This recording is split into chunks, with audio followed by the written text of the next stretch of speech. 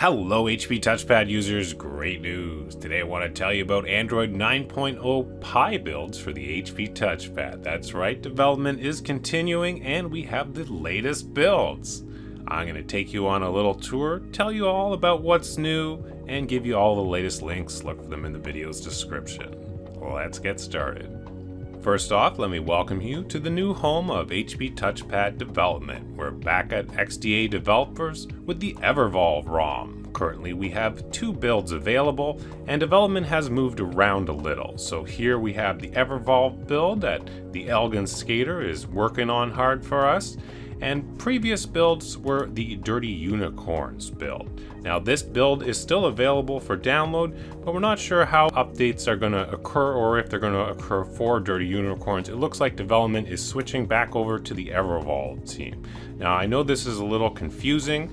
The Evervolv team first moved to DevSpace, which all the links to that are gone, and then they moved to Dirty Unicorns. They actually became the Dirty Unicorns team, and they had forums and downloads in their threads, but those threads are gone. The download link is still here, and now we're back again with the Evervolv team in the XDA developers website. So big thanks to these guys, Flintman, Elegant Skater. They've been keeping the touchpad alive. Big thanks to you guys. Please check out their threads. Moving on to other developments. After you've gone through the Elegant Skater's thread here, you may want to get the latest version of Twerp. He actually posted a newer version of Twerp right here. I'll have links in the video's description. This is 3.2.1, and now this is an upgrade from the older 3.1.0. And so you'll want to grab this and update this. All my threads will have this in it for the default from now on. Now these latest Android Pie builds are quite functional, however Bluetooth and the camera aren't currently working. There's a nice low deep sleep battery drain and they're quite functional. However, the biggest complaint is usually app compatibility for a streaming service or something that someone can't live without. So we do have previous versions of Android which run great, so if you're worried about compatibility, can't find something working with the latest version, just roll back to a previous version for that. For everyone else, give this a go, and I always recommend making a backup before getting started. To get these builds installed, I've got a full instructional guide. I've got a video for it right here. All the links and information you could ever possibly need. Everything will be in the video's description. And here's the links to the 9.0 ROMs. I have the optional ROMs underneath. Keep in mind there is 2 9.0 ROMs to choose from. And here are the previous builds. If you have any issues, just try one of the previous builds. There's a lot of great stuff to try out here.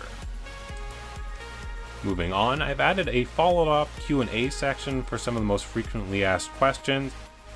And here is the ROM guide and download links. I know links go down all the time, so I've got links to all the working threads and downloads, kernel mods, everything that will go along with these. And I try to keep it updated as much as possible so all the links will keep working.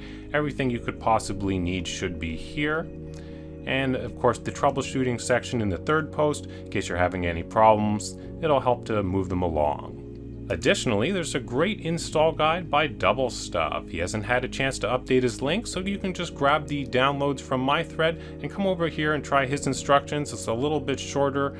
You don't have to install Kitkat first with these instructions. He's done a great job, but hasn't had a chance to update it yet.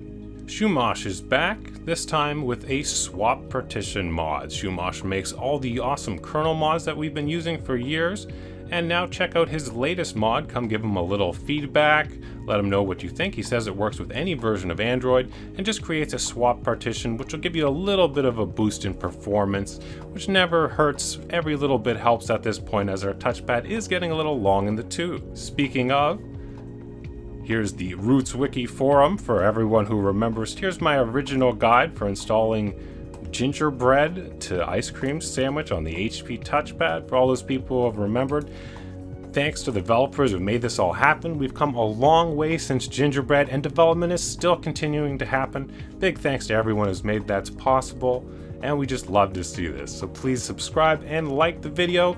I'll keep making updates to let you know what's going on. Thanks for watching, everybody.